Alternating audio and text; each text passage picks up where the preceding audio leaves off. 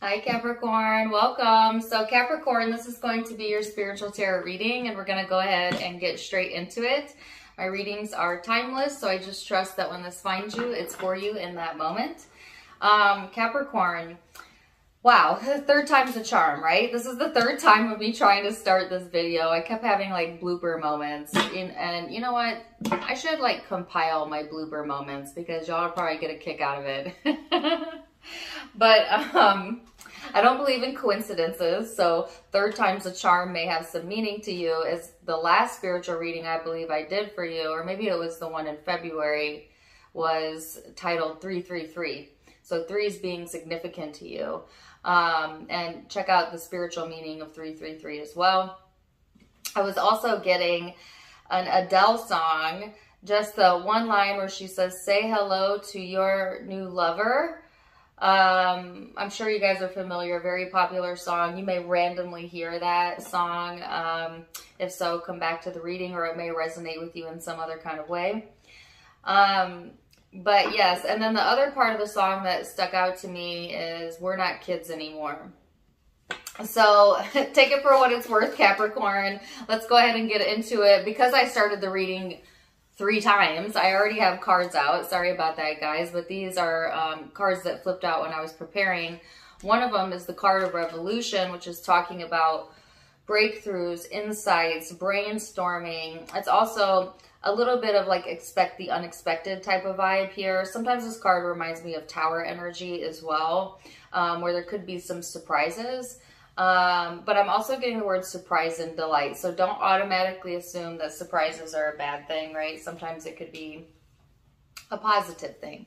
And then you also have the 2 of Pentacles, which is the card of juggling. So it just might feel like things are a little bit unsteady or unstable, or you've got a lot on your plate. You're juggling a lot right now. Maybe you're not sure of what to expect, okay? Especially when it comes to a certain person or a situation here. And I'm also getting like the future, you know, as a Capricorn, as an earth sign, and as someone who has Capricorn in my chart in more than one placement, we tend to like planning. We like to be planners. We tend to like routine. So expect the unexpected can seem a little bit daunting, right? For someone who has a lot of earth placements, because it's like, I like to project and know what I'm headed towards, but life doesn't always work out like that. Sometimes, you know, the universe likes to throw us a little bit of a curveball, and it keeps us on our toes, right? Like, how boring would life be if everything went exactly as you planned? Boring, right?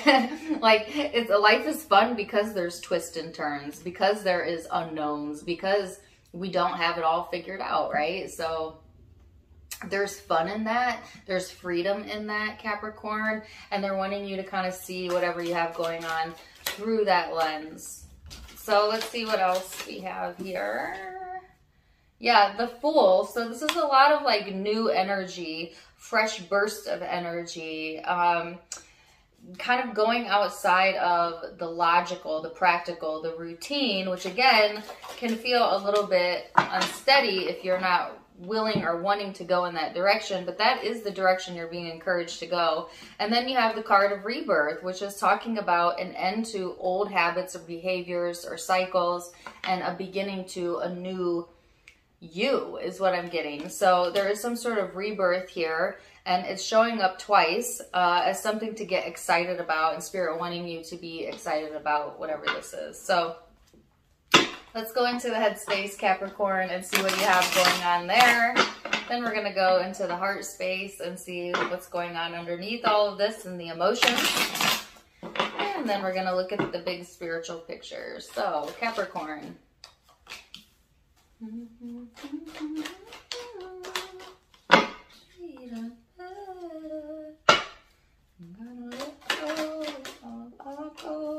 Wow, how did I know the Tower was going to come out? Didn't I just say that? All right, so Capricorn, you have the King of Cups, the Empress, the Tower, and the Queen of Wands, which is really interesting to me. Now, some of you, there could be, you know, quite a few people involved into whatever you have going on right now. All right. And that could be what's making things unstable, because you don't just have yourself to consider, you have others to consider in the situation, right? Which makes things a little bit difficult. Wouldn't life be so simple if it was just only ourselves to consider? Now, I do want you to consider yourself number one priority, though. But oftentimes we do have other people that are spiritually or energetically tied to us, or that physically live with us, or, you know, work with us. And we're not just in life as an individual, we're here as a group, we're here as a collective, we're here as a community. And so there is other people to take into consideration. And at the same time, that could be a huge win for you, because other people can be very supportive, or it could be a huge hindrance to you if things aren't going well, because sometimes people make things difficult for us. It's just all depends on your perspective and how you want to see it. But it feels like that, to me, there's some unstable energy here, right? And there might be even a little bit of back and forth between how you're viewing other people in your life, right? Because people can only meet you to the expectation you have of them. If you have a very low expectation of someone, and that's your primary belief about that person, they cannot buck your current, meaning they cannot show you something other than what you expect. No matter how good they are, no matter how many different ways they stand on their head, that they cannot buck that expectation, right? Because people feel energy, and they feel how you feel towards them, just like you can feel it. So we don't think our expectations hold that much weight, but they really do hold all the weight when it comes to how people behave towards us, or what we get out of them, right? So there's this big, strong message here, Capricorn, about how you view others. Do you have an expectation that others let you down? Or do you have an expectation that's opposite of that, that others lift you up, right? And a lot of people get into negative thinking because they've been let down, but not everyone on the planet has let you down. So it's not fair to hold that expectation of everyone when it was really only a few individuals, right? And if you were to dig even deeper, you could see how your expectation played into that letdown. So it's about going a little bit deeper and looking at that aspect of your life, because your social circle is showing up, other people are showing up, and it's all about the weight of your expectation. And if you have a limiting belief about others, then this is the time frame to step back, to own that's your expectation, and to try and either soothe or change that if you're able to, and see outside of the current moment, see the potential of what other people can provide to you, because most people are inherently good and want to do well. But a lot of us have been trained out of that, right? But that does not mean that you cannot train your own self by elevating your expectations of others and seeing them as their source sees them, which is through the eyes of love and capabilities. Capable. If you see others as uncapable, don't be mad when you keep attracting people who are not capable of meeting your standards, right? So it's, again, how do you see people? Do you see them as capable and able, or incomplete and unable? Because, again, you call forth to you what you primarily believe about them and others in general. So I don't know, why I'm getting that message about others, but there is a big message here about expectations. So let's go a little bit deeper and see. Now, just to read the basic meaning of the cards, by the way, there could be something emotional here that maybe you need to take some time with. Take some time with before you make any big changes here. Okay, there is a chance, really, I was gonna say there's a chance that that you might go off your rocker. I'm just saying, okay, that you might get angry or whatever. But the message that wanted to come through was not chance, opportunity, which I think is interesting. There's an opportunity here for you to get to know yourself a little bit better through whatever this is that may be triggering something in you emotionally, maybe even making you feel a bit unstable. I don't know if there's some changes coming through here, Capricorn, or some changes that you're needing to make, but Source wants you to see it as an opportunity, right? Not a hindrance, right? And what is it an opportunity for? For growth, expansion, but also to tap into this more assertive part of yourself, this more inspired part of yourself here. So let's go deeper and see. In the heart space, you have the 5 of Swords, the 8 of Wands.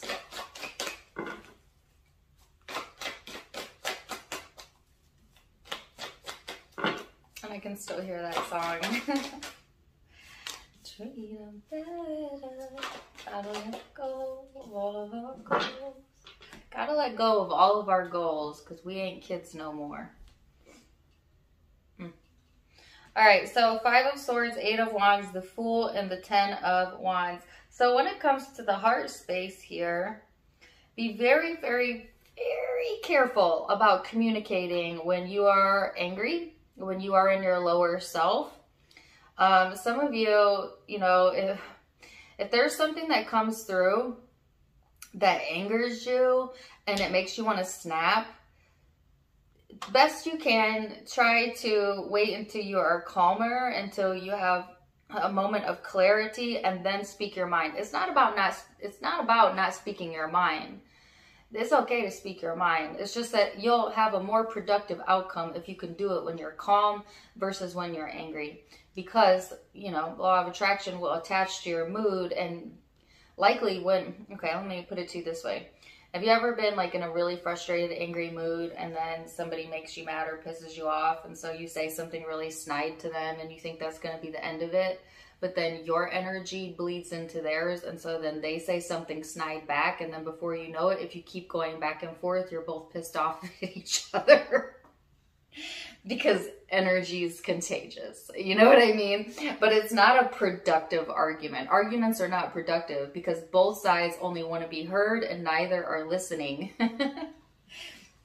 So it's like, it gets you all worked up and it stresses your body and your mind out and your emotions, but it doesn't actually resolve much until things simmer down. Now, when things simmer down and you have clarity, right, and the other person has clarity, then things can make more sense, or you can hear each other, right? So there's an opportunity here, and the opportunity is around your ability to control your own emotions and reactions, and to kind of get out ahead of this energy and to choose a response that motivates you, Capricorn, or that is more in alignment with who you really are than someone getting your goat. You know what I mean? Which I think is funny because Capricorn, you're the goat of the zodiac, right? So don't let them get your goat. That's what this message is all about. There will be an opportunity here as well for a new beginning. You have it out 1, 2, 3 times. But there's this like burdensome type of energy. This heaviness here. Okay. Some of you need a lozenge, a lozenge, I don't know. And this could be work related. This does not have to be about an intimate relationship, right?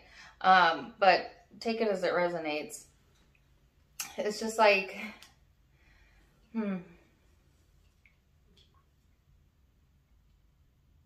There's an opportunity here to grab that's coming out of some sort of change. And I feel this involves other people. Okay. But it's all in the way that you go about it. And there is a chance that you might let this heaviness get to you and dip into your lower self. And that's all right. Don't beat yourself up if you've already done this or you do it, whatever. And just get back on the horse the next day, grab your clarity and move on. But there is this sense of exhaustion and needing to take better care of yourself, and being careful about not taking on too much work as well during this time frame. Is you might be juggling more than you can handle right now, and then that's leading to the Tower energy. So let's go a little bit further.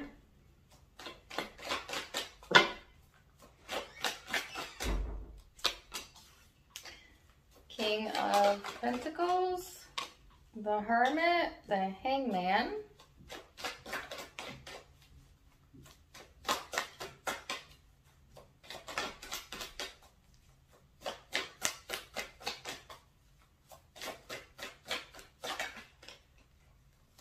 I get one more card. So I like that the King of Pentacles is showing up, whether you're masculine or feminine. This is your energy, Capricorn. Thank you.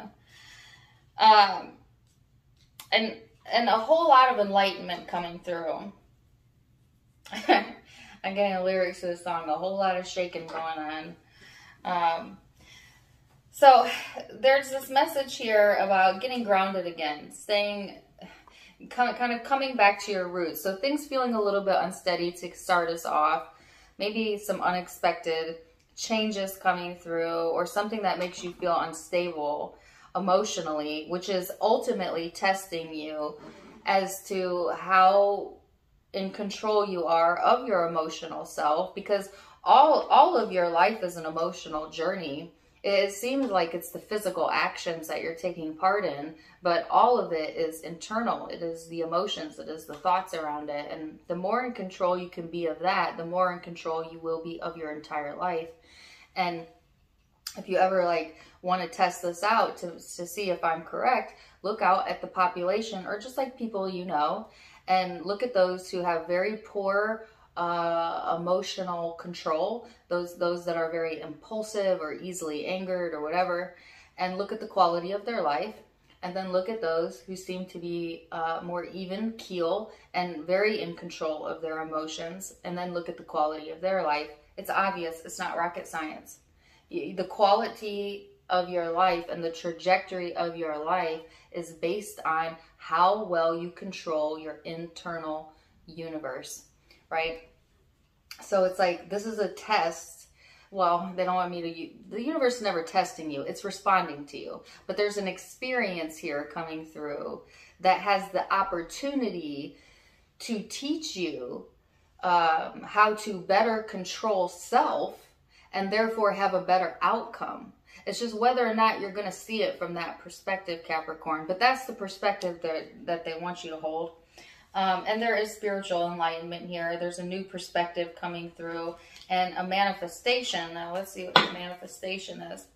I feel like a lot of you are going to choose the Devil, which is your energy. A lot of you, I was going to say, are going to choose to go the higher road, but maybe not. Some of you not. Well, you know which category you fall in. That's all right. Whatever. Because you have the Seven of Swords come out here. So some of you, it's like, you just may not be in the space where you're seeing like the best in someone, or the best in others, or the best in a situation. But it's that perspective that holds you back. Nothing above that, nothing other than that. And that's really the message that is wanting to come through the strongest,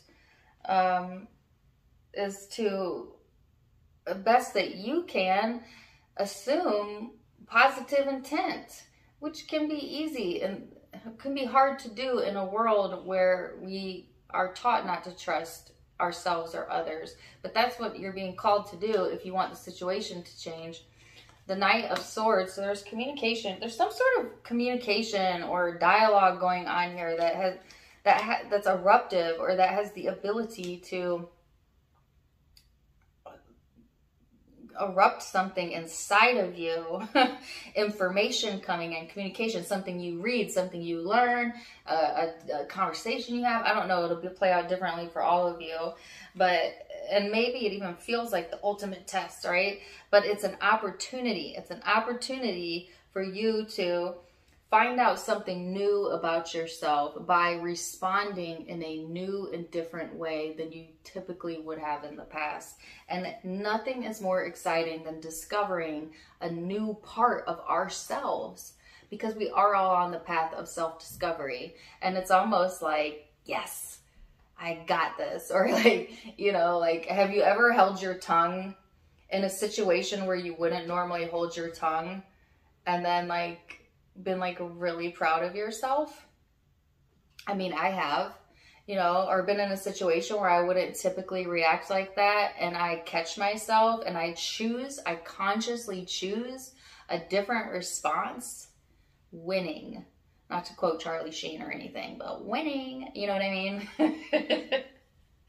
That's true winning. And I feel like that's what this is all about. I'm going to title this reading, Winning. So what are you manifesting? That was the question. The question was, what are you manifesting? A new version of you. A better version. So let's see what the guidance is here, Capricorn, and we're going to leave it there. Guidance for my Capricorns.